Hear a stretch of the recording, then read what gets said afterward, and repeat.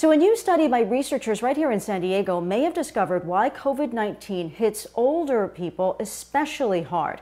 ABC 10 News anchor Derek Stahl going in depth on the recently published findings, which may have implications for a vaccine. If you're 65 or older, your risk of winding up in the hospital from COVID-19 is 5 to 11 times higher than somebody under 30, and your risk of death is at least 90 times higher. Researchers at the La Jolla Institute for Immunology think the reason why has to do with these dancing red-colored dots, T cells. Some viruses get controlled by one part of the immune system, some viruses get controlled by another.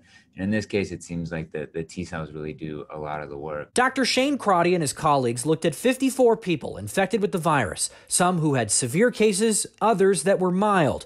And they measured the three aspects of their adaptive immune systems: antibodies, helper T cells, and killer T cells. Our data indicated that of the older individuals, it was particularly those that they had fewer T cells to start with that looked like they really struggled to control this virus. T cells are white blood cells that do different jobs in the immune system. And as you age, you have fewer T cells to draw from. That collection of T cells gets smaller, so it's harder then to recognize new viruses. Their study, published Wednesday in the journal Cell, showed that people with all three arms of the immune system tended to do well, and their data could help vaccine makers interpret results from clinical trials and find the right dosing. Is a given vaccine actually a good vaccine, and you just need to go give one more booster immunization? Does it work in one population but really doesn't work well in the elderly because it fails to generate a T cell response, for example?